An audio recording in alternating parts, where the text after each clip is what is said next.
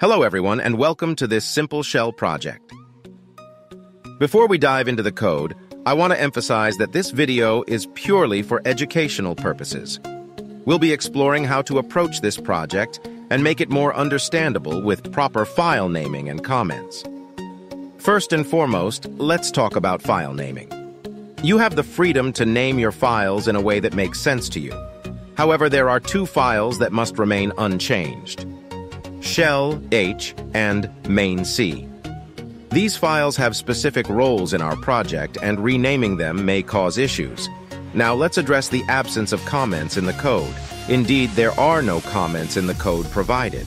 However, this should not discourage you from adding comments to your code.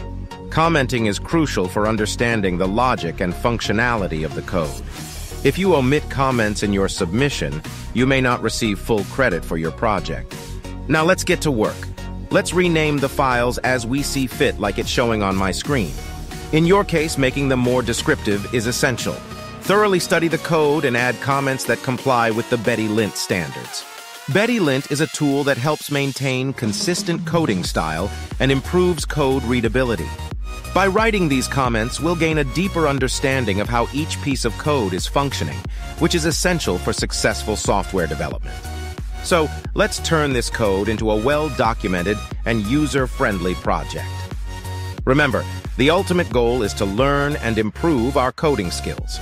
I hope you found this learning project helpful and insightful.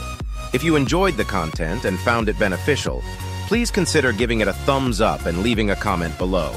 Your feedback is incredibly valuable to us, and it helps us create better and more engaging content in the future. If you want to stay updated with our latest videos and projects, don't forget to subscribe to our channel. By subscribing, you'll be part of our growing community of learners, and you'll never miss out on any new exciting content we have in store. Also, if you have any questions or suggestions for future projects, feel free to let us know in the comments. We love hearing from our audience and appreciate your active participation in our learning journey. Thank you once again for watching, liking, commenting, and subscribing. Your support means the world to us. Until next time, keep coding, keep learning, and see you in the next video.